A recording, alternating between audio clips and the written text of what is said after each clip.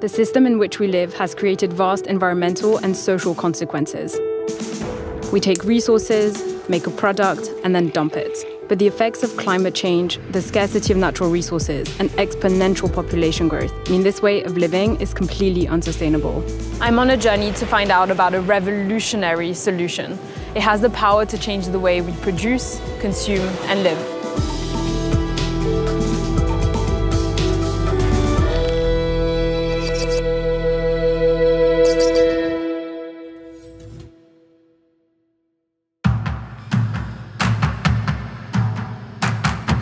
The Earth's resources are finite. It's clear that we need a new way of doing things where products are reused, recycling is improved, and waste is ultimately eliminated. This is what's known as a circular economy. This year, the bottled water company evian pledged to become fully circular by 2025. Hi, Alice. Nice to meet you. Shall we have a seat?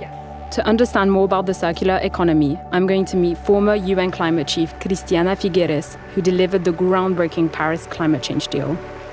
Can you explain what circularity is? I think it's quite simple to understand what circularity is. In the linear paradigm that we have been living, you have extract, use, dispose. In the circularity paradigm, it is harvest, appreciate, fertilize. It is circular because the end product is used as the input, but it is not only the physical result of circularity. Actually, circularity starts in our head.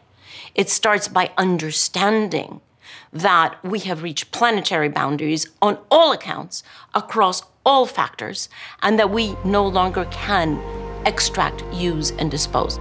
It is all about cleaning the entire chain.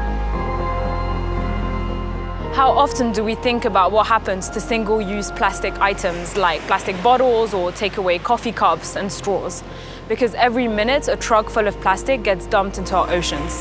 At this rate, by 2050, there will be more plastic in the ocean than fish.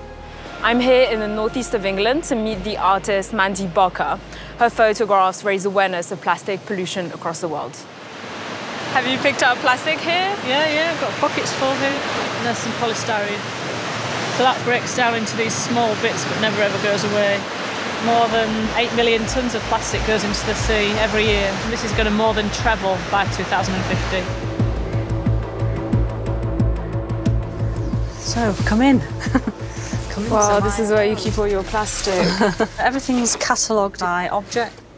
Crisp bags, lighters, shotgun cartridges collected on the west coast of Scotland from Canada. So things travel. This shows a beach in Hong Kong. It is a beach underneath that. It's up to 12 feet deep at the deepest points. These samples are all from the stomachs of albatross chicks. This is from one albatross. They are collected all single-use packaging that was translucent to make reference to the amount of food packaging that we use. And the necessity of circular economy. Exactly. If we had a circular economy, these things would be recovered and they would end up being recycled or biodegrading properly. Fashion is one of the most polluting industries in the world. 75% of the 80 billion pieces of clothing produced each year end up in landfill. But one designer believes that the future of fashion is circular.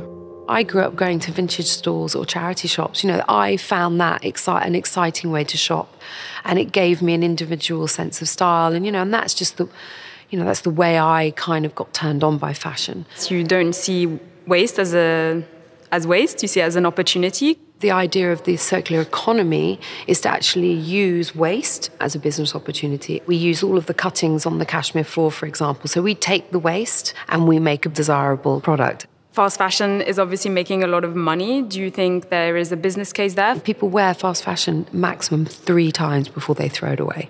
No, I don't think that's the future of fashion. Why is this product so cheap? Because I've tried to, buy a bag of chips for that amount of money, and I don't get it. The scale of the problem is enormous. It's about much more than what one company or industry can do. I'm here in the Dutch town of Duiven to meet circularity expert Sabine Oberhuber. I really love that space because something which has been so ugly before has been transformed I think that is a beautiful metaphor for life and also a beautiful showcase of what circular economy can do.